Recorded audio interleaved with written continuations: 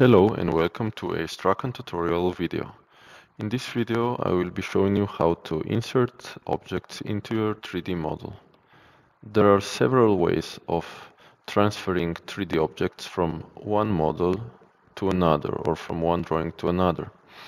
The most simple one is to simply select all the objects. You select Ctrl+C, specify the reference point, and now we can paste them into our other drawing. I already created another drawing called Test Drawing 2, which we open, go to the cube view, and now by pressing Ctrl+V we can simply paste the objects.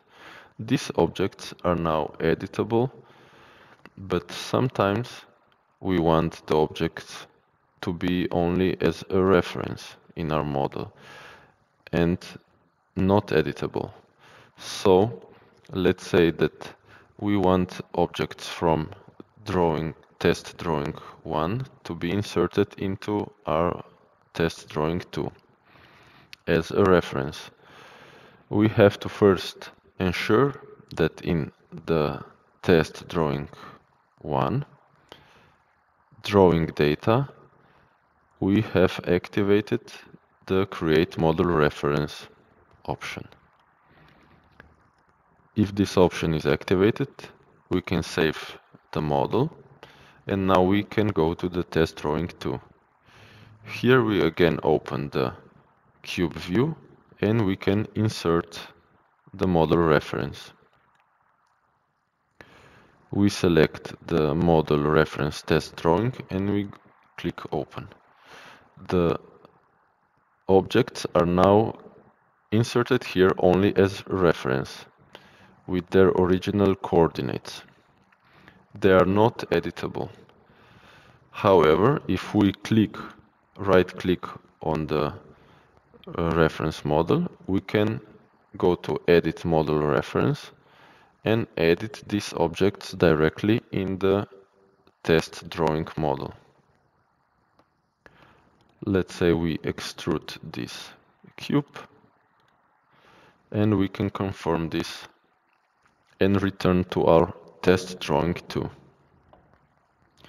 There are other objects that we can insert in our model, such as flex part and 3D embedded part. In the flex part option, we can choose from different libraries. The most extensive one is the external into project, where we can choose from wood, steel and other objects. Let's say we want to insert a steel beam. We save it here and we can insert it at a height related to floor level. This object is now completely editable. It can be extruded, moved, and all the other functions.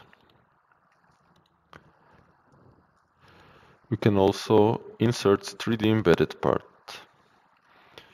Searching in the library, we can choose the part that we want to import. We can also import from the BIM catalogs, which are available online. And we can simply import also 2D graphics. Let's say we want to import some AutoCAD templates. We select here Import a 2D graphic image. We select AutoCAD format and the file that we want to import. Since the elements in this file were drawn using meters as standard units, we have to use a conversion factor of 100 to convert them to centimeters that are used in STRAKON. It is always wise to only import visible layers and to put the objects in the AutoCAD file near the coordinate 0. So now we can simply place the reference drawing where we want. We can also rotate it at the same time.